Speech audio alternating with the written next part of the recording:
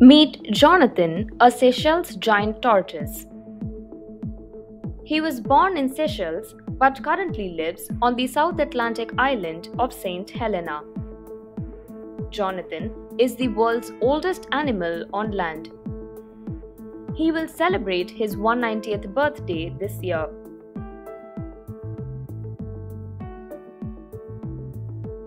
Jonathan was born in 1832 and brought to St. Helena with 3 other tortoises when he was 50 years old, but experts say he could be older.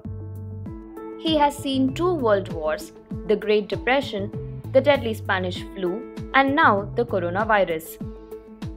He will celebrate his 190th birthday this year on St. Helena.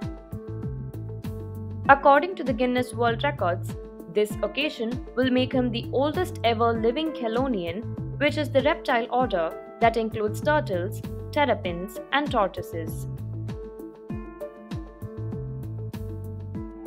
Although Jonathan has surpassed the standard normal life expectancy of 150 years for a species, his veterinarian says he is healthy apart from some age-related issues. He is almost blind and has lost his sense of smell.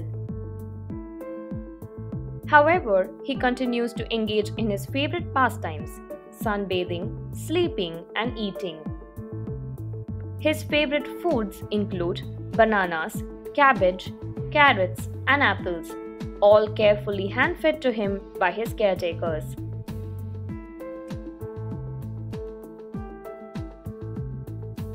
Island officials are planning to release a series of commemorative stamps to celebrate his birthday. Visitors who make a trip to see Jonathan will receive a certificate featuring a photo of his first known footprint.